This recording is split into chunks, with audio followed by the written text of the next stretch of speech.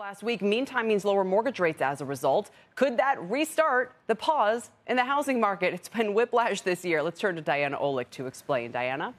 Well, Kelly, so there was a bounce back, though, this morning in yields. And because of that, mortgage rates ticked up a little bit, but really just close to Friday's close. The average rate on the 30-year fixed is now at 6.75%, down from over 7% last Wednesday, but still up from near 6% in January.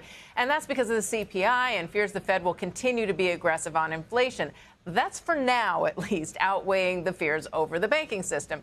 Now, the longer we go without another bank failure, the more likely it is that rates will go up again. Now, later today, we're going to get earnings from Lennar. That's the nation's second largest home builder. And this is going to be interesting simply because of the timing. The quarter being reported runs from the end of November to the end of February. Now, look at what happened with mortgage rates. They started coming down and were then decidedly down in January. That's when we saw both sales of newly built homes and pending sales of existing homes, which are signed contracts, jump nationally way beyond expectations even.